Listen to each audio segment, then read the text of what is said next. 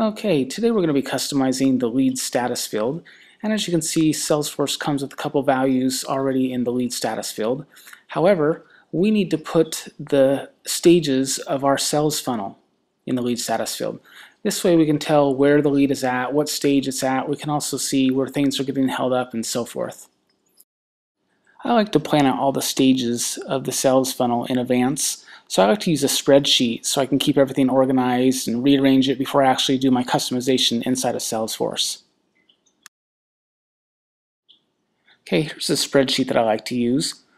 Notice that the lead stages are broken out into 3 different areas. First we have the leads, then the prospects, and then the customers.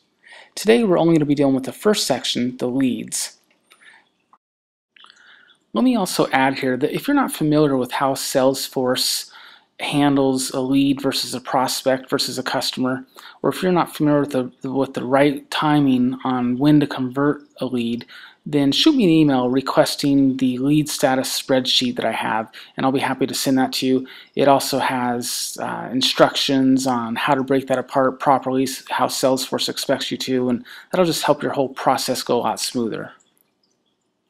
Okay, we'll be coming back to this in a little bit. So for now, let's go ahead and let's edit the lead status field. Okay, you'll notice that I'm on the lead project, and I like to start by opening up a new lead, and that way I get a clean sheet to do my edits on.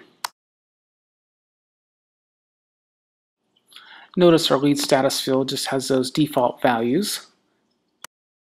Okay, let's go view the lead status field.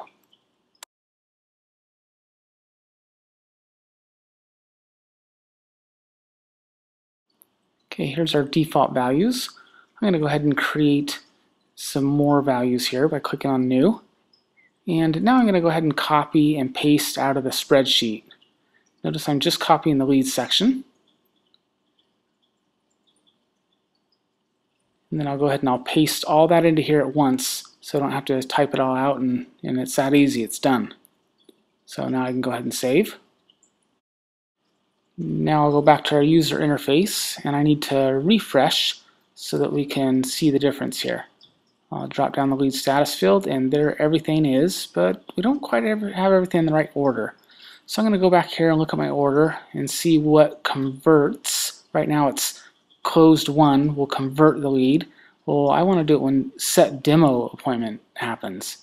So now that will actually convert the lead. There we go. Yeah, so I can go ahead and I can get rid of the closed one because I'm not going to use that. Alright, so there we go. Now I want to rearrange the order here. Let's see, closed lost needs to be in a different order, so I'm going to put that down bottom here. There we go. Now it's in the proper chronological order. Now it's simple, so let me go ahead and go back here. I'm going to go ahead and refresh the page. And now let's take a look. Okay, everything looks great. It's in the right chronological order. And now set demo appointment is actually the value that will convert a lead. Need Salesforce help? With screen sharing technology, we can see what you see. Need Salesforce customized to fit your organization? We offer out-of-the-box solutions for your industry.